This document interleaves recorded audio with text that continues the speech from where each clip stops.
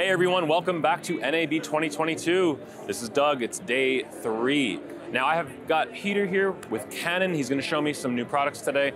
One of the key ones here is the new Flex Zoom. There's 2 of them. This is the 45 to 135. So let's just jump right into it. Tell me about this lens. We have 2 zooms in this set. We have a 20 to 50 and the 45 to 135. Both of these are going to be a T2.4 all the way through the zoom.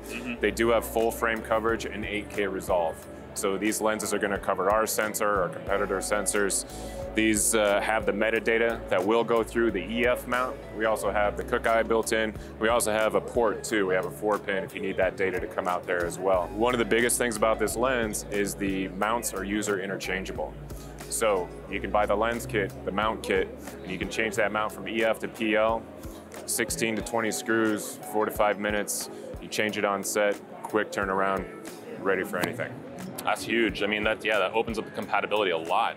Tell me, do you know anything about the optics, the coatings, anything special about that?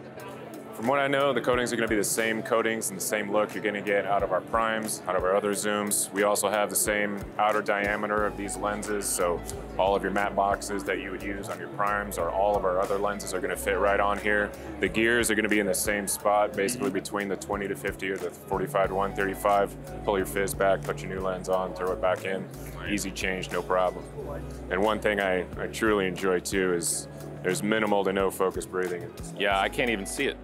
Nice. So now while we're talking cinema, I hear there's a new upgrade for or firmware update for the C70. C70, yeah. C70, we added raw recording internal for the C70. So you get those 3 flavors of raw. You get the LT, the standard, and the HQ. And you also have interval and frame recording in the C70 now. It's something that people have been asking for, something we were going to put a firmware update for because the customer wants, give it to you. Free firmware update, just go to the website.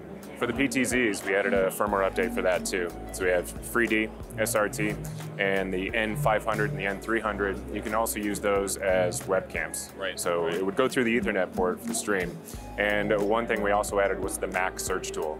So before it was just Windows search tool, so you'd have to have a Windows PC. Right. Now, for all the Mac users, Mac owners, you can use the camera search tool and make it much easier to find that camera on the network. Cool, the lenses are looking great, and looks like we got firmware updates everywhere. There's actually a few more. I'm gonna move over to the broadcast lens area, so thanks for showing me this. Great to see you again.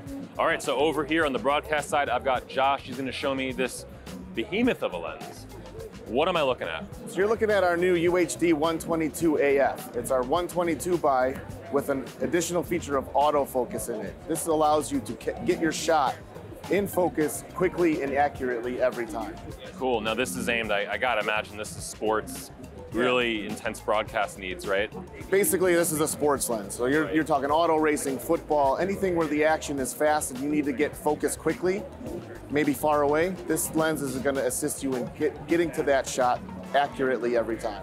I've got Brandon here. He's here to talk to me about the RF 5.2 f2.8L dual fisheye lens. So this is our first appearance at NAB with this lens. You're able to capture 180-degree VR content with 2 beautiful optical lenses here that give you a stereo capture. So with the use of a headset, for example, you're able to see a very unique image. When you use our software, you're able to convert that to a corrected image so that it's not distorted like a fisheye image, and it's actually equirectangularly converted. It's a f2.8 to f16 aperture. It has some of the top Canon technologies for the lens, including flare reduction technology, so you don't have ghosting and flare when you're actually shooting in some really bright light source areas.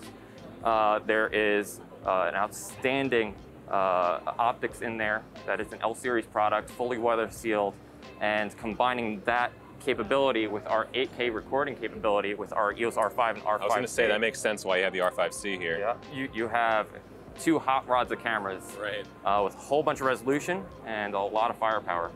Is there anything, is this all kind of contained? Is there anything you need to do camera-wise, settings-wise to shoot with it? That's a great question.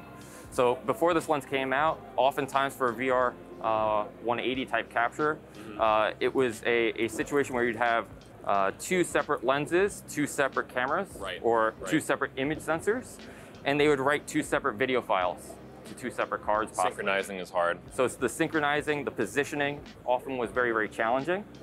You'd also have a much larger form factor because you had two separate cameras or two separate image sensors that would be in that product.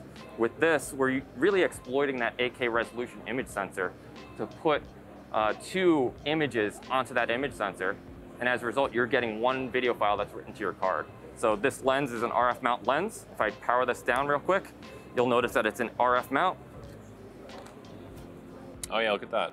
And very, very easy to use. If you notice how small this is, it is extremely compact, very lightweight. You can very easily go from shooting your EOS R5 or EOS R5C camera for still photos at 45 megapixel images, shoot some video files with your normal lens like a 7200, and then simply put this on, and now you have a camera that's capable of shooting 180-degree VR all in one package. Is that comfortable? Yeah, that's perfect. All right, just want to be respectful of the cool hair. You're having a good hair day, my friend. It's been a good week. Incredible. That's cool. Yeah, I've not admittedly shot too much VR, but knowing that it's all together does make it less daunting. And I like that you guys got the plugins, so it's, I imagine, less of a manual endeavor, even on the post side. Cool, so thanks for showing me that. Great to see you, Doug. Yeah, same. Okay, moving along, we are at displays, and I have David here from Canon to talk about a new DPV 1830, is it? Tell me a little bit more about this display. The DPV 1830 is an 18.4-inch reference display with a peak luminance of 1,000 nits and black levels down to 0.005. So that gives you 1,000,000 to 1 contrast ratio. Perfect. And that contrast ratio figure is really important for HDR. Canon has been making HDR reference displays for about 6 years. And this 18-inch is our latest display, and the reason why that we create display is primarily for two markets. One is broadcast and engineering and trucks and sports, but the second is as a field display for cinema. Yeah, so show me what you got. Sure, for the V1830 we introduced a new firmware which has a tremendous amount of new features which will help you analyze your HDR or SDR signal information. So we have a nice jog dial here, which can go through the different menus, but you don't have to go through all the menus in order to access these features. We have a really nice set of 8 function keys for quick access to the same feature set. Really, to summarize what we have introduced, we have what's called a multi-view information screen, and this will give you a quick overview of all the value-added tools that you have built into this display. We charge nothing more for these tools. So we have an RGB parade. The parade is our latest feature. We've had the waveform in our displays for quite a while, but the parade gives you an overview of the color separated by color channel, and that can of course show you the bias of what you're seeing is for the color information, whether it's a warm scene or a cool scene. This is a great tool for colorists especially. We have a vector scope. We have Gamut, I see. Yes. A really unique tool. Yeah. Only now in the 1830. I was very surprised to see that. That's cool. Yeah, we've had a pixel cursor, but this gamut tool can really show you the differences between what your color volume is for Rec 709 SDR or for Rec 2020. And most of this material that you're seeing now actually falls in the in Rec 709, the colors for Rec 709. However, you can see what's really interesting and important is what falls into Rec 2020, because you want to see what HDR is giving you or is not giving you. We have the frame luminance monitor, which here is above that, and that frame luminance monitor will give you a running average what your luminance is in nits. Nits is a value for luminance, really a short form for candelas per meter squared. And we also have a pixel cursor, which is a really important way to just see where you're, you can get specific pixel information. This is great for Q&A quality checks, and you can see the luminance when you're in HDR in candelas per meter square nits. And you can also do frame grabs to a USB thumb drive, which is, you may not see it here, but there's a USB port here. You can grab screen captures for any frame on the fly by just pressing a function key, as long as you have that feature assigned to that function key. When we have you and me watching the same image, we could see the same colors, but if it doesn't have good viewing angles, you're gonna see one color. Oh, absolutely. And I'm gonna see another color. So they designed a special optical element for the 1830, which will allow a greater degree of consistent image perception, and for both color and luminance. That's amazing. Vitally important. For the clients too, especially. Yes. Because they're, offset from you. Yes. Yeah. There's usually a director, producer, Right. Multiple people viewing the same image, and for us to agree on what color it is. Yeah.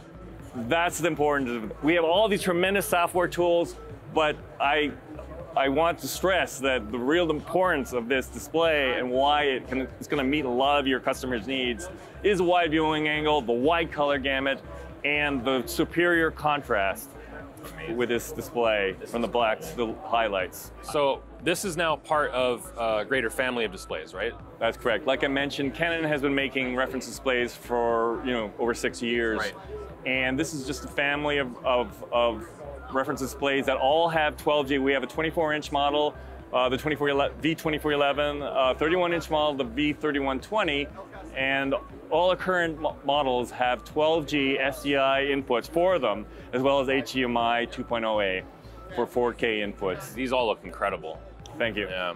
Oh, thank you for showing me. Thank you. All right. And thank you for coming to the Canon reference display. All right, everyone, we're going to move along with the rest of NAB 2022. Come along.